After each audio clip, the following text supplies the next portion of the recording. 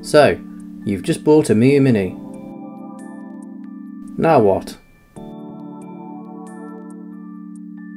Step 1. Check the device firmware. Go to device info in settings from the launch menu, and the version number is your current firmware. You need a firmware of 20220.419 or higher. Most devices should be on the later firmware by now.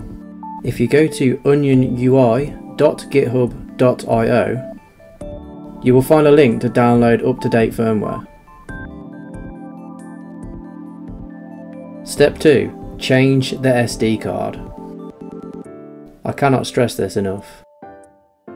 If your Miyoo Mini came with an SD card when you bought it, then don't use it. Get a more reputable one. Using a 32GB card is easier, but I'm using a SanDisk 64GB in mine. If you use a card over 32GB, it has to be formatted correctly first. I used Rufus Formatter for this. Format the card as non-bootable and large FAT32 file system with a 32KB cluster size. Step 3. Download Onion. Onion will be the operating system your Miyoo Mini uses. Go to onionui.github.io to download it. Scroll down the page to Assets to find a download link, and click on Onion V and the version number .zip to download it. Once downloaded, extract the zip file, and drag the folders onto your Miyoo Mini SD card. Just move them straight onto the card, the root, and not into a subfolder. Step 4. Install Onion. Put your SD card back in the Miyoo Mini. Switch it on and Onion will automatically start installing.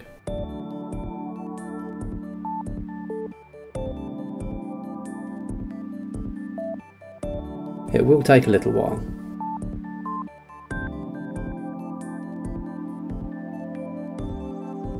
Almost done. And that's it. Congratulations, you installed Onion.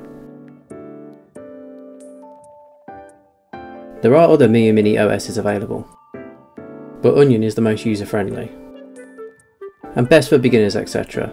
I also like MyMinUI, feel free to look it up. Eventually Package Manager will load. Here is where you pick which game systems the Miyoo Mini will emulate. For the purpose of this video, I'm just going to install Game Boy, but you can install other systems later. Open the Package Manager from the Apps menu once Onion is installed. Step 5. Add some games. Explore your Miyoo Mini SD card on the PC and copy your ROMs to the Game System folder inside ROMs on the SD card.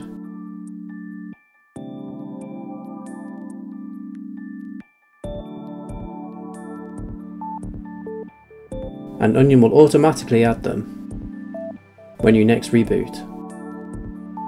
And that's it, you're good to go. Check out the Onion GitHub for more hints and tips. I'll link to it in the video description. Thanks for watching.